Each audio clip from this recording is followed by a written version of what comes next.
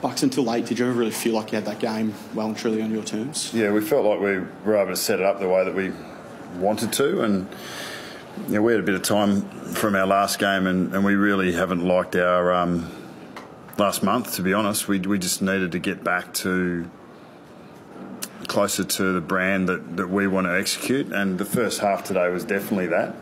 There was still elements in the second half that we can improve on, but you're not going to take those great strides in one step. So it was a step in the right direction. It was a positive outcome for us, more so the way that we went about it. How far off do you think you are from hitting those strides? I don't know. We've never really sort of set limits on it, and we think that we've played some good footy this year, but it just hasn't been as consistent. It hasn't been as we've probably relied on what the opposition are doing, and even tonight at times in that second half, Melbourne had quite a few shots on goal, and the margin didn't reduce as much as it might have early in that last quarter. So we've still got a way to go. It's a tough comp, but regardless of whether we're comparing ourselves against anyone else, if we compare ourselves against where we think we should be, we've still got some work to do. What was better tonight for you? The defence and the way you moved, you held up behind there. Darcy was exceptional. Yeah. Or the fact that you had the spread of goal kickers without the one guy or the big guys? I think largely we were just in better shape defensively. We sort of just looked like we were able to control the game with our just the shape of our defence mainly. We were smacked at clearance. Max Gawn was a really strong factor in that, but most of their midfielders had big games.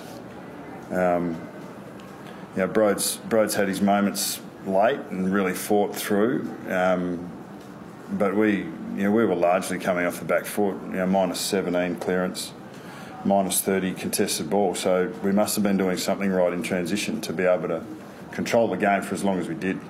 Is that a positive that you win despite those sort of numbers, or do you look at that as a concern that? No, that's a bit of an outlier for us. If we played again, if we played again next week, you'd like to think that we could handle that better. But it's a real positive to how we were able to set the ground up and defend. Especially centre bounce. I mean, at centre bounce, we look like I don't know exactly what the numbers were, but we got smacked there as well. And still were able to kick 2-2 going our way, and kept the Melbourne at 3 points going the other way. I think 3 or 4 points. So I thought our back six defended man on man really well for the majority of the night when they were forced to, but also played their role pretty well to get the outnumber at times when the ball was in our front half. Make it Jaden Stevenson's going today. Obviously kicked 3, probably could have had a couple, but was a real live wire up for you. Yeah, and he's going to continue to. He's only a young player, and there's high expectations about him, and he has high expectations on himself. But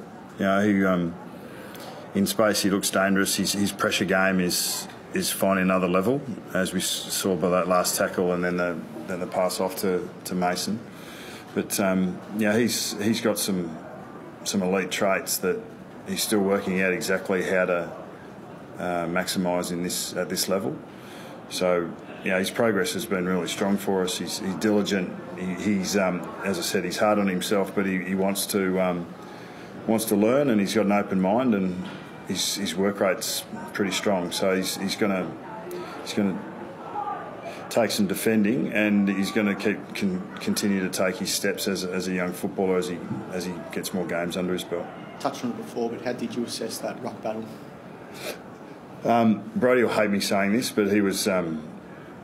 He was under the weather physically tonight and did a really good job to get up. It wasn't his ankle. He had a really sore neck, and he did for a long part of the week. He might not have played, so he was able to push through that. And now I think about it, he'll hate that a lot, a lot. But Max was huge, not just in clearance but around the ground, and I thought Broads really stuck at it because, in particular, that 5 minutes just before three-quarter time when Brodie really stood up, and it gave us capacity to get a couple of goals on the board, which was good for breathing space. What did you think of the mark not paid to Jeremy Howe for the studs up? I suppose technically it could be a part of it, it could be interpreted that way, but I think technically it's in the rule book now, isn't it? Yeah. Mm. Do you think it was the way it was to be applied, as to springing to get the mark, or as protecting space? Yeah. Oh, look, we're really good at finding like the one thing that the rule book doesn't seem to cater for. Like we just seem to want to find that one contest that doesn't quite get catered for. Of course, I wanted the mark to be paid. I wanted the mark to be paid, but to the letter of the law, I could understand why it was a free against. Mason Cox, what did you make of his game? Obviously, you chose to bring him in over Reid. Yeah. Oh, look, I thought Mason had moments. Actually, we needed to use him in the ruck a little more through that sort of early stages when we just needed to try and sort of buffer the dominance at those early stages, but he'll be better for the run.